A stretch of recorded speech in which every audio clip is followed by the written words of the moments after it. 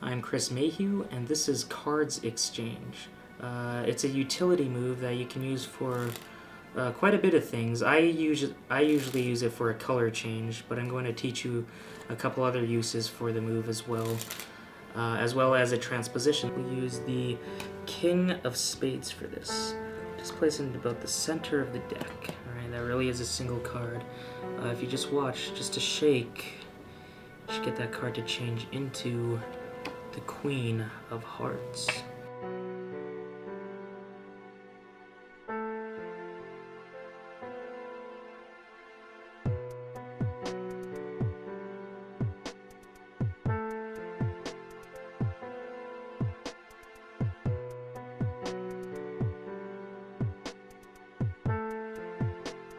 I will use the King of Spades and the Queen of Hearts. Alright, I will place the Queen just on the top of the deck.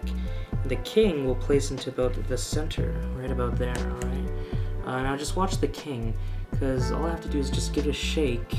You'll see that that King changes into a Queen. And if the Queen's in the middle, that must mean that the King is on top.